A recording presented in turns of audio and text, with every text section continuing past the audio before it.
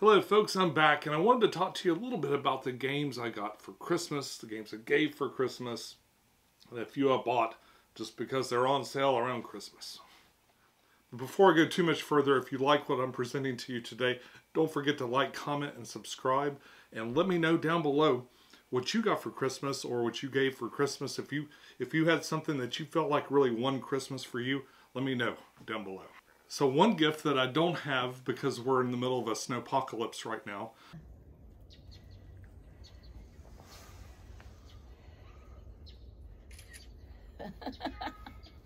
So one game that I gave and I also bought myself was Star Realms.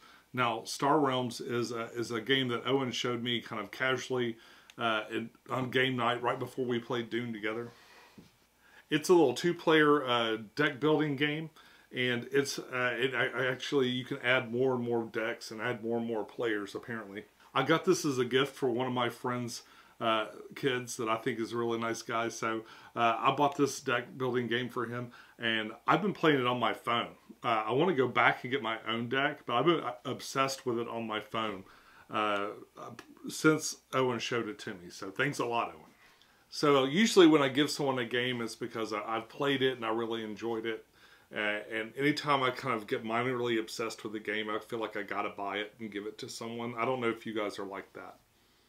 So of course I got a bunch of my friends White Castle. White Castle was shown to me by Owen from Organic Cardboard. He came over here. We did a playthrough, I think for my channel, and a review over there. I really loved this game. So I got it for my friends, so I can be sure to play it as much as possible. I probably won't go into too much detail on this because actually, looking over here, it's quite a stack of things. I was quite active over the holidays. So this next one kind of it bridges both ways. So this is, what is this called? Lacuna. Lacuna Matata. No, this is Lacuna. And this is a really neat little grab and go game. I guess I'd put it into that category. The setup for this is really easy. There's like a silky kind of blanket you throw out, and you put these little wooden flower petals all over it.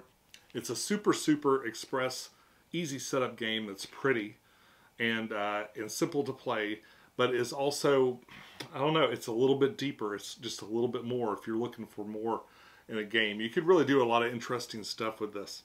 So because of that, I got this. I actually bought this for myself, as well as gave it to Owen from Organic Cardboard for his Christmas. But I also got this. I got these two games specifically because, no pun included, had mentioned that they were their favorite games, and the Africa's praise for this made me finally break down and buy it. I've had the previous version of Dune on my Amazon wish list for a really long time, and I was really wanting to pull the trigger on that, and then I heard that this had come out. And then I saw the video where they basically said that these were their two favorite games, and because I was on the fence, I was intrigued with this one, and this one I was primed and ready to buy this one anyway. I decided to get it and try it for myself. I thought it would even be interesting to sort of make an answer video, but I gotta say, I've only had, I've played this a number of times because it's a quick, easy game to play. This one I've played about 4 times, and I'm immediately hooked, but I'm an easy sell on Dune. I really like the universe. I like stuff about, I like a lot of the story of Dune, so this is particularly interesting to me.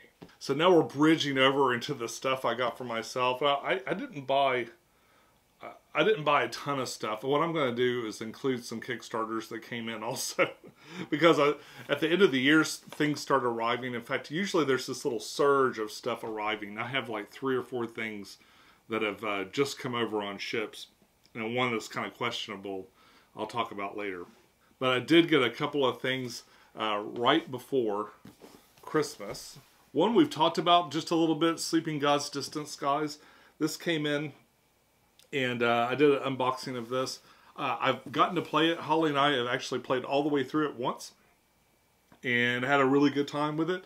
I'd love to, Owen has actually not received his copy yet, there was some kind of mix-up in the mail. So he's getting this, and he's about to do his little run-through of it too. I don't know what content he's got planned, but I'm hoping that maybe we can do something together and show you this game, because I was really impressed with it. Okay, next up we've got 20 Strong, and I did get just the Solar Sentinels box, although after I played it once, I decided to go ahead and get the Hopopotamus Victorum. I've been playing this, trying to learn how to play it really well, so I could do a playthrough. Look forward to maybe a playthrough on the channel very soon. I went to Chattanooga, and as I go through Chattanooga, I like to stop in some of the local game stores down there, and I picked up this one I thought was really funny, called Hey, That's My Fish. Is this upside down? It's hard to say what's upside down with this. And that's kind of the way this game is. Holly and I actually broke this out just the other day, and we played it. It was a lot of fun. It's kind of a little, it's a take that game, extremely mean little game where you try to strand little penguins off on little ice islands and stuff. It was fun though, and really, really easy to pick up. I guess the big question on this is the juice worth the squeeze? Because the setup kind of takes a few minutes, but I think it was. It was a lot of fun. So one I got that is not new at all. I bought this off eBay, and this is the Rise of Moloch. Now this is from a time just a little bit before I started backing things on crowdfunding. So this is the core box and the Kickstarter extras. All the innards and stuff for the miniatures have been removed, and everything's just in baggies and stuff. And of course, it's all unpainted. This has some really, really amazing miniatures, and I'm very excited to delve into this and paint it a little bit. Plus, I've heard a lot about the game, and a lot of people say they like it, so I'm looking forward to trying that out. Alright, so that's about it from the stuff I bought category. Moving on to things I got for Christmas. And one of these things I actually borrowed this from Owen a while back to play it, and really enjoyed it. So it made my Amazon list, and thus made it to me for Christmas. Thank you so much for buying me this. I believe Jenny got me this one. This one, and probably the next one, I think, maybe came from them. Anyway, this is a solo game. I've been really starting to get into these solo games because I've been thinking more and more about filming solo games and stuff. I've actually been working on a little project over here off camera that will make filming games like even that much easier. Kind of streamline the process a little bit. I'll be showing you more and more about that in the near future. But I wanted to get a couple of solo games so I could start churning through these things on my own and really get a lot of content out there. So look forward to some of that coming soon. What's really interesting about this one too is it's really thick for what you see on the board, and that's because it's got a whole campaign. So you can run through all these little scenarios and stuff. So it makes for more interesting play, maybe over a longer period of time. So up next, I also got Above and Below. Now, Above and Below is another Ryan Lockett game. Ryan Lockett, of course, did this, and his wife, I believe, did the Sleeping Gods game.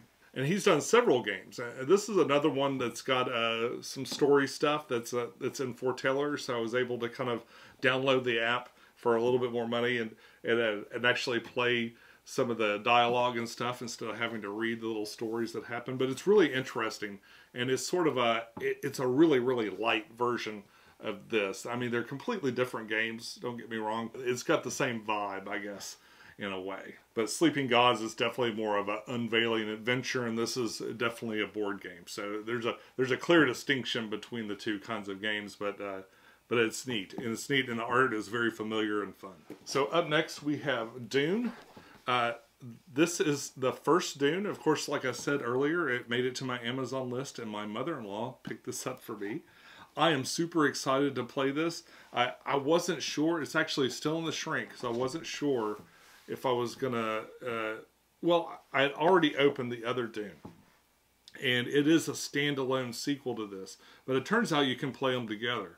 It's going to add more characters and stuff to it. I guess the only question is, do I want to? I played only just a few games with this one, so I'm going to wait and see. If I just feel like I want all of it, then I'm just going to go ahead and pull the shrink off and combine them up into a big box or something. So far, I really love this game, and much like on No Pun Included, I kind of feel funny for putting it off for so long. I don't like usually art that mimics a movie really closely, and I think that's what put me off of it at first. It just reminded me a lot of stuff that they used to make for my generation of folks back in the 70s or 80s. There was always a game and a comic book for every movie, and they usually weren't that great. This, though, is the exception. The art is very good, even though it is, you can tell the characters are kind of from the movie, but they're not like straight up, you know, a photograph, like a still from the cinema experience, like put into a card or something like that. It's all artwork, and it's really nice. So hopefully I'll be playing this and adding all those characters into the rest of Dune very soon. One I also just got is Spirit Island. My friends and I, we weren't able to get together because of illnesses that were plaguing everyone.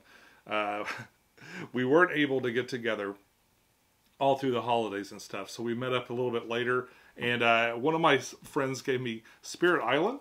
This is, now I have the original copy of Spirit Island, but this is like a new standalone. It's both an expansion and a standalone version of the game. Now, my understanding is that this is a little bit more of an accessible version of the game. Like some of the spirits and stuff in here are pretty simple to use, and it's a great kind of almost like a travel version of the game. It is a bit smaller than the original one. And would be a great way to kind of introduce someone to Spirit Island or add more spirits to your already existing copy of Spirit Island. So thank you very much for this. And last but not least, Owen gave me Camel Up because he saw me goofing around with this at our favorite local game store where we like to hang out. Good Times Game House. Shout out to Dylan and all the good, nice folks over Good Times Game House in Knoxville, Tennessee. Anyway, he got me Camel Up. This is a really, really funny game. Another channel that I really, really like, No Rolls Barred. I was watching them play this, and I just kind of fell in love with it. I haven't gotten a chance to play this. I really want to get a group of people together and play this together, but this is the kind of game, it's sort of a gambling game and a race with camels and stuff like that. I like racing games a lot. I've got quite a few of them, so I can't wait to try this out. Thank you, Owen. And to my good friends that gave me a coupon for paints, thank you so much too. I really appreciate it. I'll be painting more stuff, playing these games and a lot of other games here in 2024. I'll see you then. Till next time, enjoy your games, and I'll see you soon. Bye-bye.